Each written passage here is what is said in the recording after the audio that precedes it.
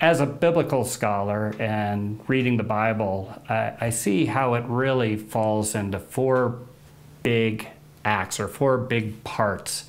And it's interesting to study it because the four acts are creation, fall, redemption, and consummation.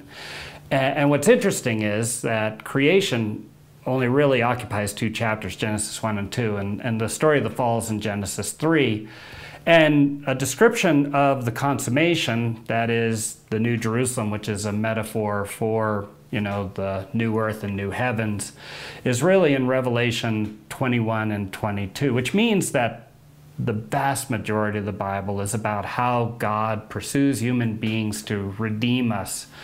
And it begins in Genesis 4, and to be honest, it actually begins in the middle of Genesis 3 when, in the context of the punishment of the fall, God tells the serpent that, that though the serpent will bruise his heel, the offspring of the woman will crush the head of the serpent, thus bringing to an end evil.